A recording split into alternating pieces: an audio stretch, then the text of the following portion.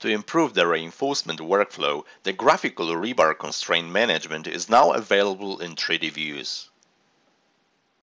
This means that you can now graphically make changes of rebar constraints using in-canvas tools in 3D views for enhanced and accurate rebar placement.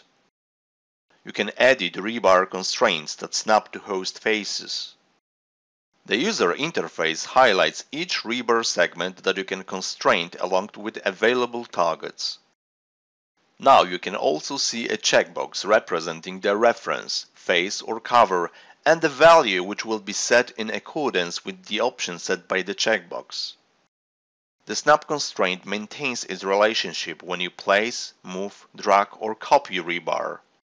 This functionality increases productivity and provides faster model definition completeness, helping you to keep designs coordinated and accurate.